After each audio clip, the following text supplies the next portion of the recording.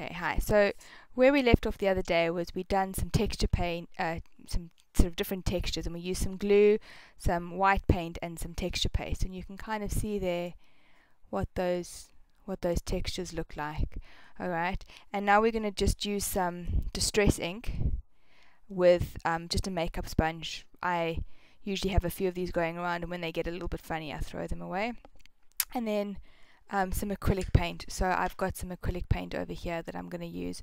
You can get special crafting, folk art type of paint, but I just tend to use the acrylic because I have it in my stash of stuff. And you just, with the sponge and the ink, you just brush it on like this. So it depends what you're wanting to get, what effect you're wanting to do. You know, if you're wanting to go. So I'm going to do a little bit on each with the ink and the paint to show you what the differences are. Okay, and I'm doing sort of a brown on the teal just to show you how you can kind of fully change a color if you don't have the right color paper. So now I tried it the other day with the glue, and it actually comes out quite clear.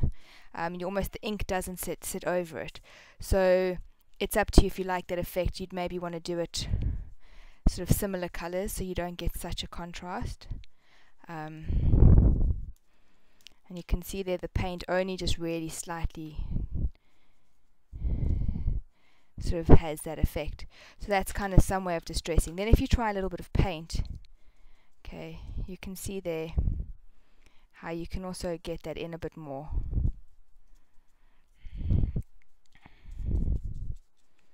Okay, you see it sort of the paint sort of sticks a bit more onto the texture paste and onto the paint as well.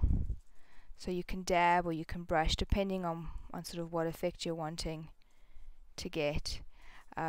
This will work better on the glue because it will actually cover, and the glue won't repel it like it does the ink so much. You can kind of get a little bit of a better coverage if you're wanting to actually do a bit more of a cover. But depends on sort of the effect you're wanting, or you can just simply leave it plain. But that's sort of what that comes out like, and I will try another video later to show you how to do a full card with using some kind of texture paste. Alright.